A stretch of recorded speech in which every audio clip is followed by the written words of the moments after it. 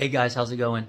I just was reading my word this morning, telling Jesus that I love him, how amazing he is. And I read this portion of scripture and it really just exploded in my heart. So I just want to share it with you, encourage you to take heart, stay encouraged, keep seeking, keep pressing into God, keep worshiping Jesus. And when I used to preach, I've gotten any more like I've gotten now in my life, I never judge a service by how well people respond in the service, but I judge a service how well it was if people go home and pursue Jesus and an intimate relationship with Christ Jesus. And see, church isn't like a bunch of circus monkeys on a stage trying to entertain people that are not hungry for God. And so if you're a minister, worship leader, someone that's in ministry watching this, you're not, just take that weight of performance off your shoulder. Listen, we're not to entertain people. We're ministers of Jesus Christ, called and equipped by God, and our sufficiency is from Christ Jesus. That means he makes us good enough to be a minister of God in Christ Jesus. It's nothing of our own ability or our own accord, because if it was, we would be exalted and not Christ Jesus, and that's never the case. And so when I make these videos, my heart for you, I say that in every video because I want you to have a relationship with Jesus when nobody's looking, when the door's shut and it's just you and you know who you are, you know how you live, and he wants your secret place. He says, my Father who is in the secret place, my Father who sees in secret, you, when you have shut your door, pray to your Father who is in the secret place. Why? Because it's a relationship with Father. It's a relationship with Dad in heaven. Because if he can have you in secret, you'll definitely live for him in open.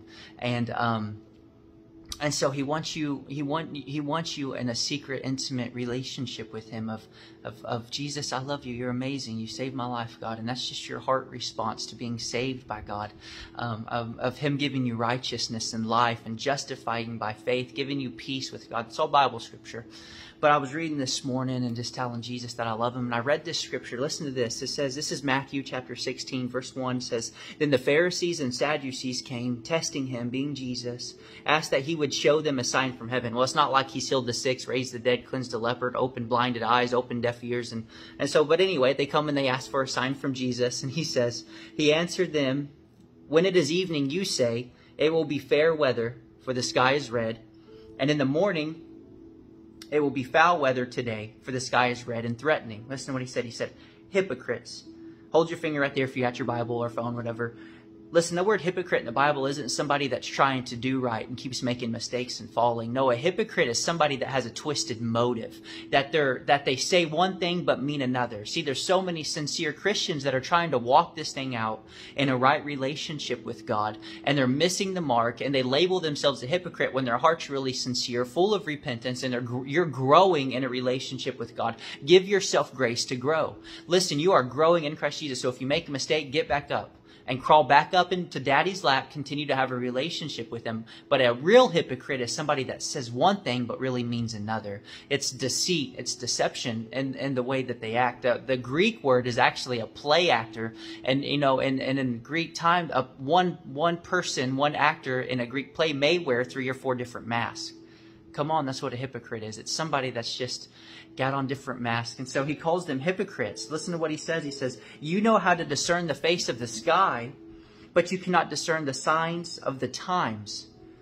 A wicked and adulterous generation seeks after a sign, and no sign shall be given to it except the sign of the prophet Jonah. And he left them and departed.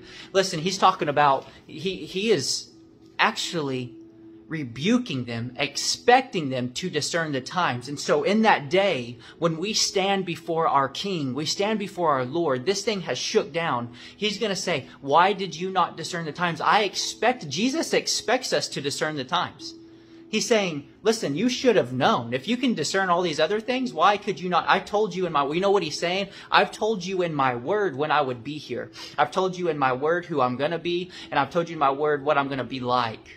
Come on, that's what the prophets and the law testified all of Jesus. And he's saying, and you can't even discern me being here right in front of you. The Bible says he came to his own, and his own did not receive him. And the only sign they're going to be given is 3 days being in the earth. And then on the 3rd day, our King of glory rose in resurrection power. Come on, and that same spirit that rose him from the dead now dwells in you. And that spirit, the spirit of Jesus, is the spirit of prophecy. And so he's going to come. And then just a few chapters later, Matthew 24, He begins to tell us what the signs of the time will be. And he expects us by the Holy Spirit, relationship with God, and allowing the Spirit to bear witness to us and through us, right, to discern the times and the things that he says.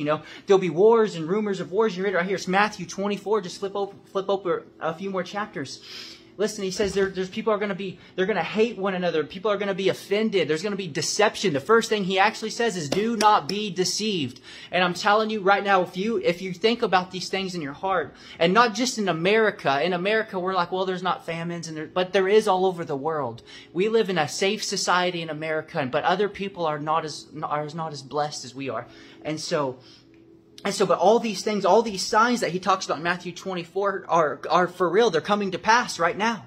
You look through the book of Revelation, a lot of these things that is happening, literally, Jesus is expecting us to discern and know our King is coming. I want to jump on here and say, take heart, take courage, be strengthened, be strong. Our King is coming, and he's coming back for a bride. He's coming back not for a girlfriend, and he's not coming back for somebody that had a one-night stand. He's coming back for a bride. Our King of Glory is coming back for a bride that's spotless, without blame, without blemish, that's been washed with the water of the Word, that's discerned the times, that says, you know what? There is wars, and there's rumors of wars, and people are hating each other, and people are offended, and there is so much deception. This progressive Christianity thing that's taking the Word of God, watering it down and twisting it. As soon as somebody says the Word of God is not infallible, that the Word of God is fallible, I'm telling you, they have fallen from grace, because you cannot, listen to me, I don't care what you think, I don't care what you say, you cannot separate God from His Word. At that point, you take your own moral standard and make it a higher standard than God's. And that's exactly what we have seen, is that people are taking their moral standard and saying this is right, and they're exalting it above God's moral standard, called the Holy Word of God, that was spoken and inspired by the Holy Spirit, making a mockery. You want to blaspheme the Holy Spirit? Begin to tell Him that His Word is wrong. That's how you blaspheme the Holy Ghost. And then, because you know what you do when people say that the Word of God is not right? Do not be deceived. It's right here. It's the first thing he says. What will the signs of these things be? What's the sign of your coming? That's what they asked him. Listen to what he said. He says, take heed that no one deceives you. That's the first thing he said. And you know where deception comes is when people stop believing the Word of God, because at that point you cut people off from the truth, and it's the truth that sets you free. Come on, I feel like a wild man. Jesus, I'm trying to stay calm. Jesus, I'm exploding. Listen, because when you cut people off from the Word, you eliminate the possibility for them to ever be free. And what people are doing is they're taking a feeling, emotion, a temptation, making that their identity, putting that thing on instead of the robe of righteousness, instead of peace, instead of joy, instead of the finished work. And they're not allowing the truth to ever come in and set them free. The truth of who we are in Him, the truth of why He came, the truth of why you're alive. You're alive for Him. You're alive to Him. You're alive through Him. Everything that you are is found in Him. And everything in your life you try to find outside of Him will always leave you thirsty and will always leave you dry.